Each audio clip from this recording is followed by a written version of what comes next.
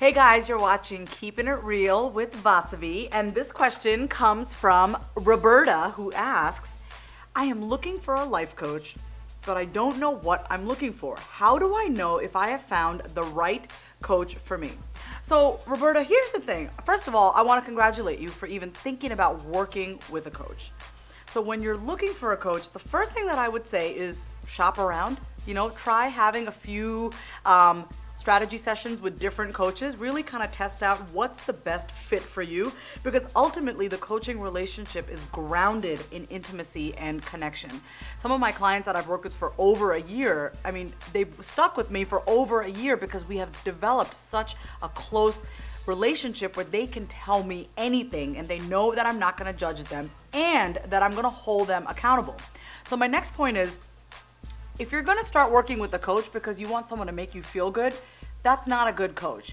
A great coach isn't there to do all the woo-woo stuff and kind of massage your ego. No, you wanna work with a coach who's going to hold that mirror up to your face and say, this is who you're being. This is what you said you're gonna do and you didn't do it. It's that person that's gonna make you feel uncomfortable. And at times, you might actually wanna fire your coach. And that's actually a really good thing. For that reason, if your coach is making you feel that uncomfortable, that you want to run, consider just for a moment that that's actually good. That's why you want to hire a coach, is someone who's going to challenge your beliefs, someone who's going to challenge your mindset, and someone who's going to stand for your greatness.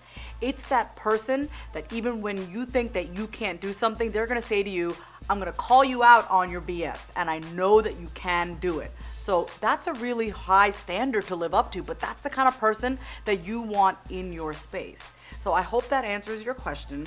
If you go to my website, vasavikumar.com, you can read all about what coaching is and really what it means to work with the coach. Really, when you decide to work with a coach, you're basically saying, I am ready to get to the next level and get myself out of my own way. So if you enjoyed this, share this with your friends. If you want more of it, go to my website at vasavikumar.com for your free weekly Keepin' It Real videos. And until next time, keep it real with yourself. I have to do that sometimes. I can't help it. I had to. Hey.